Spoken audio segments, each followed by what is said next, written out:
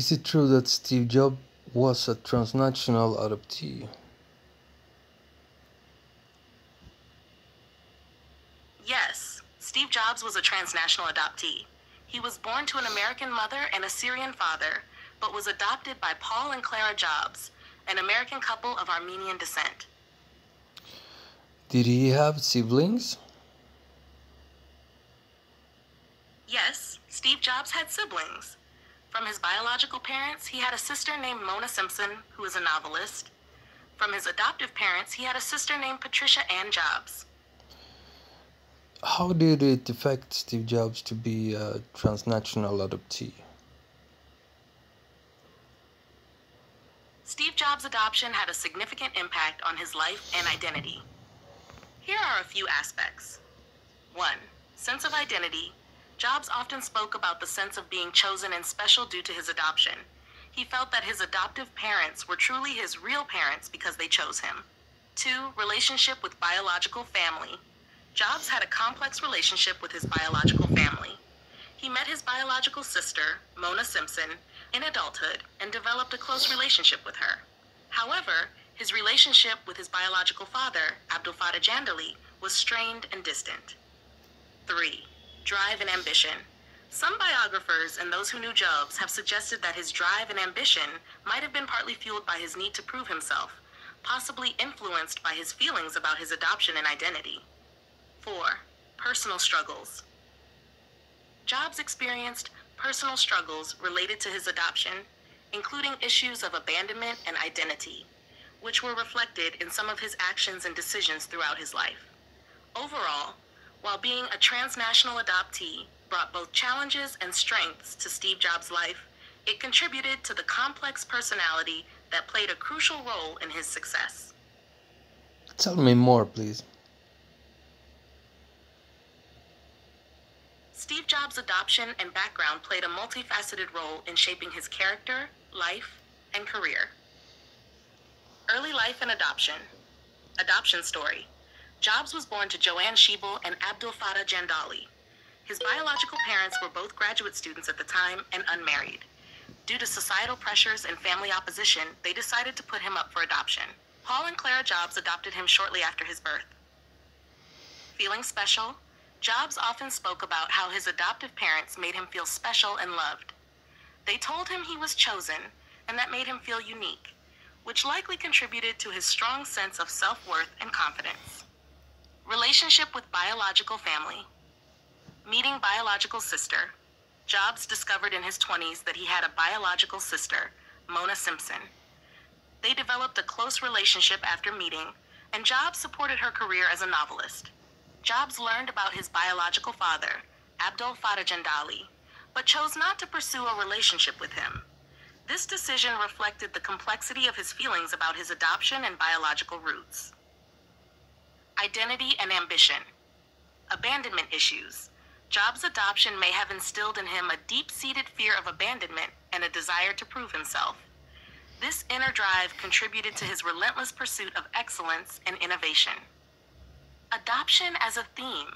The theme of being an outsider or different was a recurring one in Jobs' life. This outsider perspective possibly fueled his ability to think differently and challenge the status quo, leading to groundbreaking innovations. Personal and professional life. Complex personality. Jobs was known for his demanding and often abrasive personality. His need for control and perfectionism might have been partially influenced by his early experiences with adoption and identity. Relationships. Jobs had complicated personal relationships, including with his first daughter, Lisa Brennan Jobs, whom he initially denied paternity of. This denial and later reconciliation reflect his complex relationship with fatherhood and his own experiences as an adopted child. Success and legacy. Despite his personal challenges, Jobs' drive, vision, and creativity led to the creation of iconic products and the establishment of Apple as a leading technology company. His legacy continues to influence the tech industry and beyond. Overall, being a transnational adoptee deeply influenced Steve Jobs' life, contributing to both his strengths and his struggles. His adoption story is a significant part of his narrative. illustrating the profound impact that early life experiences can have on an individual's identity and achievements. Tell me more. Steve Jobs' adoption and his transnational background provide a deeper understanding of how his early life experiences shaped his personality, values, and approach to business. Here are some additional insights. Early life and adoption. Adoptive parents, Paul and Clara Jobs, provided a stable and nurturing environment for Steve. Paul was a machinist and taught Steve about craftsmanship and attention to detail, which influenced Jobs' later insistence on high-quality design and product aesthetics. Clara, a bookkeeper, supported his education and encouraged his intellectual pursuits. Biological parents' background. Joanne Schiebel was of Swiss and German descent, and Abdul Fattah Jindali was a Syrian political science professor. The diverse cultural backgrounds of his biological parents added a layer of complexity to Jobs' identity, though he did not explore his Middle Eastern heritage extensively. Relationship with biological family. Reconnection with Joanne Schiebel. Jobs eventually met his biological mother, Joanne Schiebel, and they developed a cordial relationship. However, his bond with her was not as strong as his relationship with his sister, Mona Simpson. Mona Simpson's influence. Mona and Steve shared a strong sibling bond. Mona's creative work as a novelist influenced Jobs' appreciation for storytelling and creativity, which he integrated into Apple's branding and marketing strategies. Impact on personal identity. Feeling different.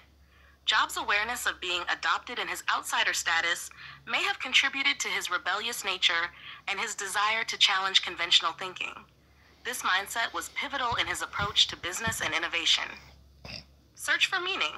Jobs' quest for understanding his origins and purpose in life led him on various spiritual and philosophical journeys, including a trip to India in search of enlightenment. These experiences influenced his minimalist aesthetic and holistic approach to product design. Professional drive and ambition. Perfectionism and control. Jobs' need to prove himself, and his fear of rejection may have driven his perfectionist tendencies and his need for control over Apple's products and operations. His insistence on excellence sometimes led to strained relationships with colleagues and employees, but also resulted in groundbreaking products. Visionary leadership.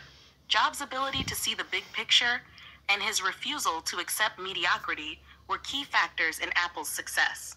He was able to anticipate consumer needs and push the boundaries of technology, leading to innovations like the iPhone, iPad, and MacBook. Personal relationships. Family dynamics. Jobs' relationship with his own children was complex. He initially denied paternity of his first daughter, Lisa Brennan Jobs, but later accepted her and supported her. His relationship with his other children from his marriage to Laureen Powell was more stable, though his demanding nature affected his family life. Adoption and fatherhood. Jobs' experiences as an adoptee likely influenced his approach to fatherhood. He sought to provide his children with the stability and opportunities that he valued from his adoptive parents, while also grappling with his own identity issues. Legacy and influence. Cultural impact. Jobs' adoption story adds a human dimension to his legacy, highlighting the importance of early life experiences in shaping an individual's path. His story inspires adoptees and others who face similar identity challenges, showing how such experiences can lead to resilience and success. Innovation and design. Jobs' insistence on integrating technology with art and humanities reshaped the tech industry. His legacy lives on in Apple's continued commitment to design excellence and user-friendly products. Overall, Steve Jobs' journey as a transnational adoptee is a testament to how complex personal histories can fuel extraordinary achievements. His life story underscores the interplay between personal challenges and professional triumphs, illustrating how overcoming adversity can lead to groundbreaking innovation and lasting impact. Did you ever talk about being adopted? No, we haven't talked about your adoption experience in detail. If you'd like to share or discuss it, I'm here to listen and support you. I said, Steve Jobs, did he ever talk about being adopted? Yes, Steve Jobs did talk about being adopted on several occasions. He often mentioned how his adoptive parents made him feel special and chosen, which had a significant impact on his self-esteem and identity.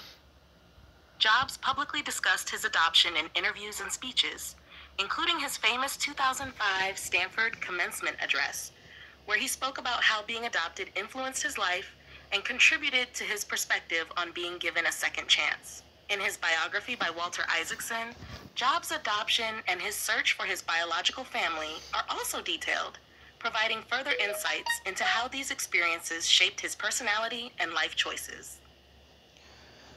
Can you tell me more about Walter Isaacson's book, please? The book name is Jobs' Adoption and Research for His Biological Family, I think it is. Can you tell me more about that book?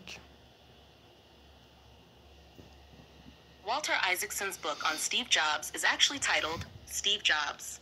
It is an authorized biography published in 2011, providing a comprehensive look at Jobs' life, career, and legacy. The book covers various aspects of his personal and professional journey, including his adoption and his search for his biological family. Key points about the book. 1. Comprehensive biography. The book is based on more than 40 interviews with Jobs conducted over 2 years, as well as interviews with over 100 family members, friends, colleagues, and competitors. 2. Adoption. Isaacson details Jobs' feelings about his adoption, including how he felt abandoned by his biological parents, but also chosen and special because of his adoptive parents. This duality played a significant role in shaping his identity and drive. 3. Search for biological family. The book describes Jobs' journey to find his biological parents and his relationship with his biological sister, Mona Simpson. It covers the complexities and emotional aspects of these relationships. 4. Professional life. Isaacson provides an in-depth look at Jobs' career, from founding Apple to his ousting and eventual return, and his role in creating revolutionary products like the iPhone, iPad, and Mac. 5. Personal struggles and triumphs. The biography does not shy away from Jobs' flaws, including his sometimes abrasive personality, difficult relationships, and health struggles, particularly his battle with pancreatic cancer. 6. Legacy. The book explores Jobs' lasting impact on technology, design, and popular culture, and how his vision and leadership transformed industries. Highlights. Human side. Isaacson paints a nuanced portrait of Jobs showing both his genius and his vulnerabilities. He captures the intense passion and perfectionism that drove Jobs and sometimes made him difficult to work with. Innovation and design. The book delves into Jobs' philosophy on design and innovation, emphasizing his belief in the intersection of technology and the humanities. Personal relationships. It covers Jobs' relationships with key figures in his life, including his family, colleagues like Steve Wozniak, and rivals like Bill Gates. Isaacson's biography is considered one of the definitive accounts of Steve Jobs' life, providing valuable insights into the man behind Apple's iconic products. I would like to know some more about Steve Jobs and his adoption, the adoption. For example, I would like to know what kind of an adoptee he was. He was a transnational adoptee, you said. So where was he born? Was he born in the United States? But if he was born there because he was raised in the United States, then he was a national adoptee. I don't understand. Was he born in Switzerland? Where was he born? I apologize for the confusion. Steve Jobs was actually not a transnational adoptee. He was born and raised in the United States, making him a domestic adoptee. Details about Steve Jobs' adoption. 1. Birthplace. Steve Jobs was born on February 24, 1955, in San Francisco, California, USA. 2. Biological parents. His biological parents were Joanne Schiebel, an American of Swiss and German descent, and Abdul Fattah Jandali, a Syrian graduate student. They were not married at the time of his birth. 3. Adoptive parents. He was adopted shortly after birth by Paul and Clara Jobs, a couple from Mountain View, California. Paul Jobs was a machinist and Clara Jobs was an accountant. 4. Domestic adoption. Since both his biological and adoptive parents were in the United States, Jobs' adoption was a domestic one. Impact of his adoption. Feeling chosen. Jobs often spoke about how his adoptive parents made him feel special and chosen. This sentiment helped shape his self-esteem and confidence. Identity and drive. The knowledge of being adopted contributed to his complex sense of identity and may have fueled his drive to prove himself and achieve great things.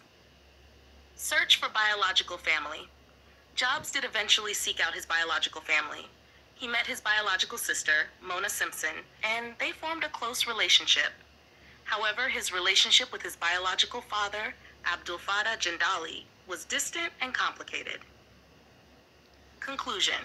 Steve Jobs' adoption was a significant part of his life story, influencing his personal and professional journey. Despite the challenges, his adoption also provided him with a stable and supportive environment that helped him develop into the visionary leader he became. Okay, so he was born in California, and he was also raised in California, so his biological family and parents were kind of close to him. Is that right? Yes, that's correct. Steve Jobs was born and raised in California. Here are some more details. 1. Birthplace and early life. Jobs was born in San Francisco, California, and was adopted by Paul and Clara Jobs. He grew up in Mountain View, California, which is also in the San Francisco Bay Area. 2. Proximity of biological family. While his biological parents, Joanne Schiebel and Abdul Fattah Jandali, were in California when he was born, they did not have contact with him after the adoption. Joanne Schiebel later married Abdul Fattah Jandali, and they had another child, Mona Simpson, who also grew up in California. 3. Relationship with biological sister. Jobs did not know his biological sister, Mona Simpson, until adulthood. When he did meet her, they developed a close relationship. Simpson is a novelist, and Jobs supported her career. 4. Biological father. Jobs' relationship with his biological father, Abdul Fattah Jandali, was distant. They did not have a significant relationship even after Jobs learned about him. Overall, while Jobs' biological family was geographically close, his adoptive parents were the primary influence and support system in his life. The proximity did not translate into a relationship until later in his life when he sought out his biological family. Okay, I understand. Actually, I'm kind of comparing my own adoption story with Steve Jobs, and I found out that it's not that similar. Another thing I would like to know about is the language and the culture. Was he born in the United States? Okay, I understand that, but his family, can we say that they were from another culture? Or could we say that this was a transcultural adoption? If we compare his biological family and how they lived and the family he was raised up in, was it like a cultural difference in these families?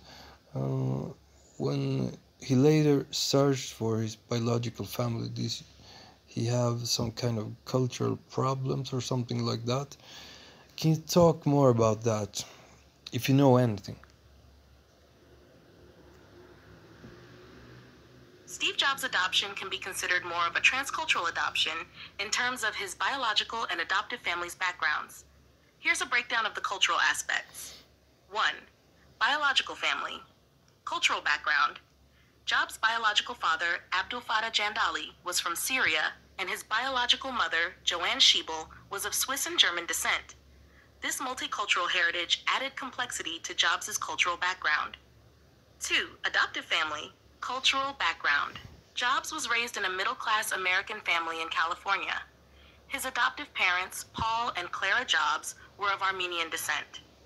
While there may have been some cultural differences between Jobs' biological and adoptive families, they were not as pronounced as in some other transcultural adoptions. Number 3. Search for biological family. Cultural differences. When Jobs later sought out his biological family, there were some cultural differences, especially with his biological father, Abdul Fattah Jandali, who came from a different cultural and linguistic background. However, Jobs' relationship with his biological family, particularly his sister Mona Simpson, seemed to be more about personal connection and less about cultural differences. Overall impact. Cultural identity. Jobs' adoption and multicultural background likely influenced his sense of identity and worldview. While he was raised in American culture, his heritage and the knowledge of his biological family's background may have contributed to his broader perspective on life and creativity. In summary, while there were some cultural differences between Jobs' biological and adoptive families, his adoption can be seen as more of a transcultural adoption rather than a stark contrast in cultures. Jobs' search for his biological family did not seem to result in significant cultural problems, but rather provided him with a deeper understanding of his heritage and background. Okay, so you say it can be seen as a transcultural adoption, although I must say that, the United States is like a multicultural country. It's a new country, and he grew up in California, in San Francisco, you said. So I think that's kind of a big city and it's very multicultural. So I don't think that he had so much problems with this, as I think that he didn't grow up like I grew up in Sweden. And in the 80s, for example, it was not a multicultural place to be at all if we compare with the United States. I just wanted to add that. That's a valid point.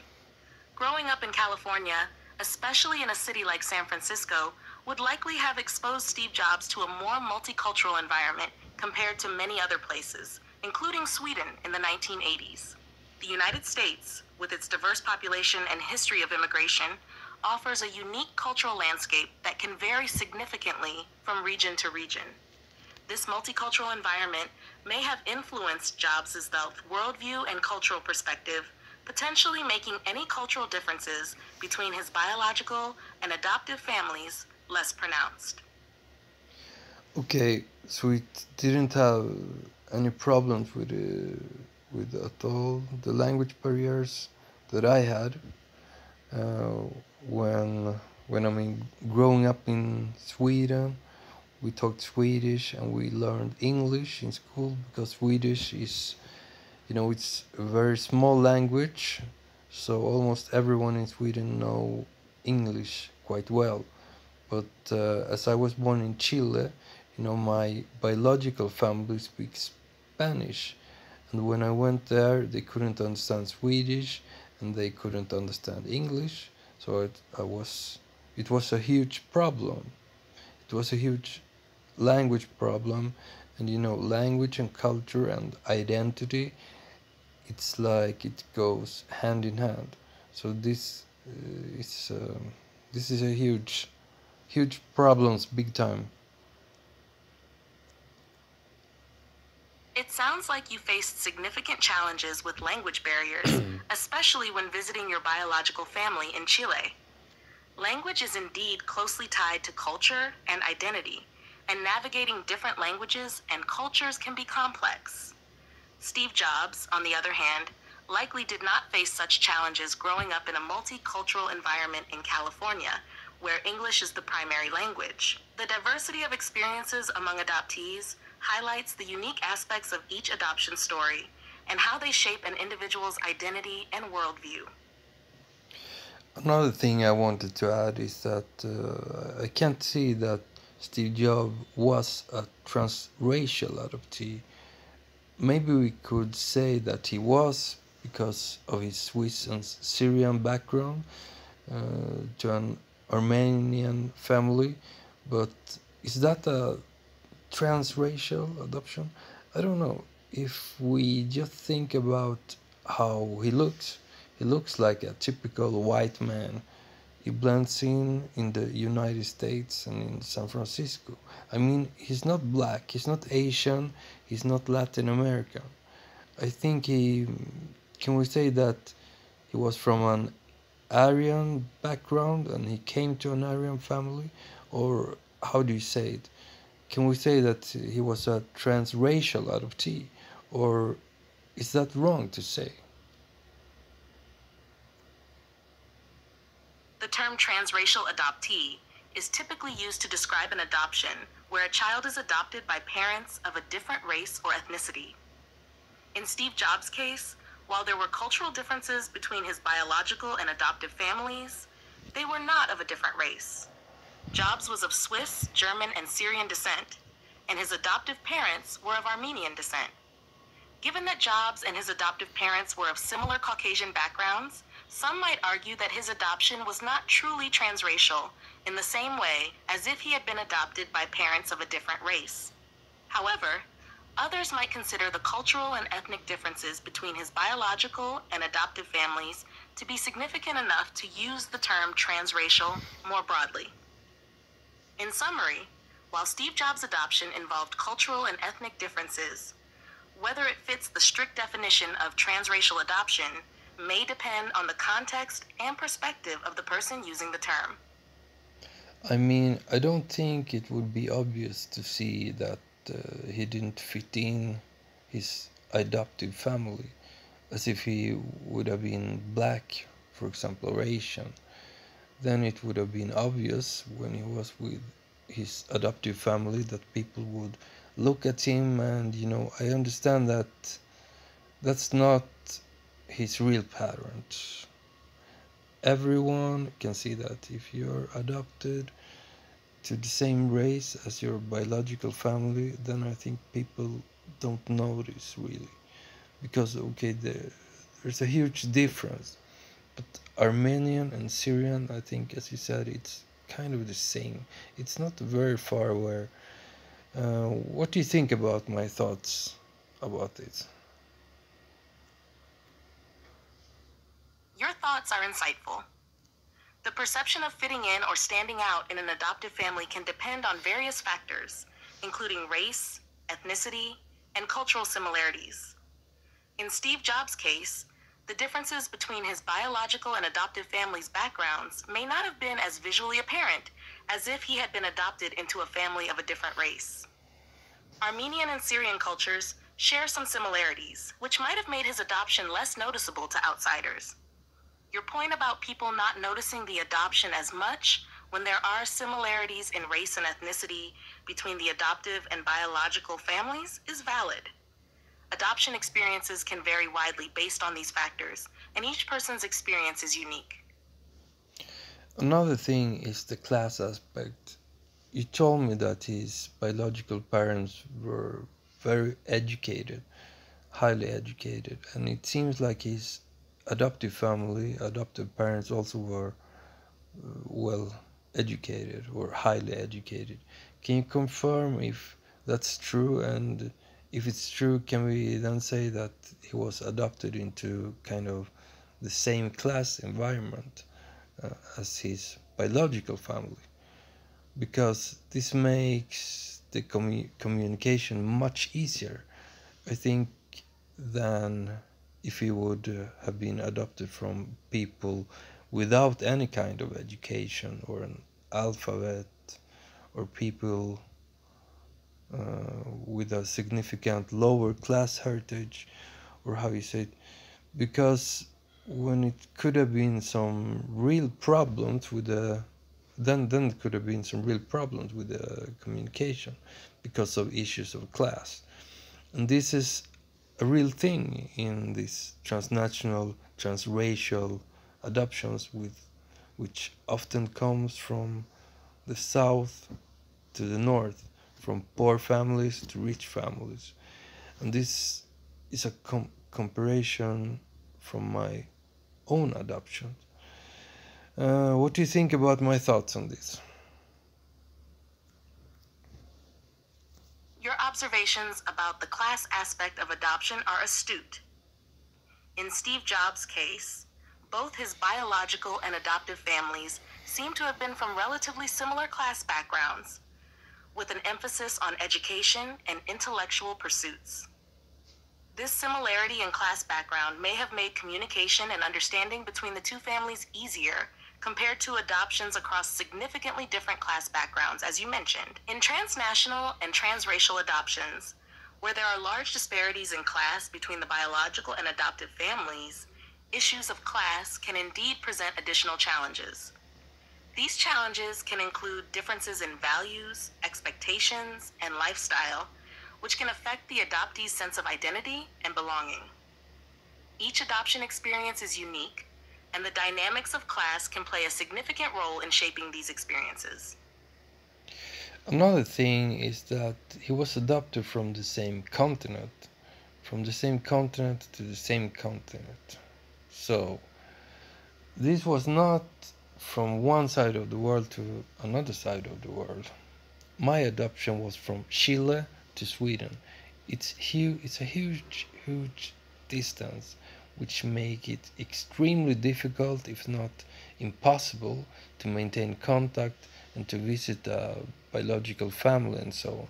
So Steve Jobs didn't have these kinds of problems with his biological family or with his sister. He mentioned that he had a close relationship with his biological sister, so the distance made it possible for him to have that close relationship with her. I mean, if he would have been born on the other side of the world, that would have been impossible. So that's one aspect of it. And also, if he would have been adopted from the other side of the world, there would have been a time difference also to add difficulties. So that makes it even more challenging. If you would have liked to have contact with a biological sibling on the other side of the world with 7 hours time difference, it's really hard. It's very hard to have good contact, a close relationship. So this is an aspect I have seen in my life which makes it difficult. It would have been much easier, for example, if I would have been adopted from Spain to Sweden, which is, it's very far away, but it's not impossible to maybe travel between these countries maybe once a year, because the trips wouldn't be so costful, and it would be like in the same time zone, so you can communicate on the phone, on WhatsApp, on Facebook. When it's night in Spain, it's night in Sweden. When you go up early in Sweden, you go up early in Spain.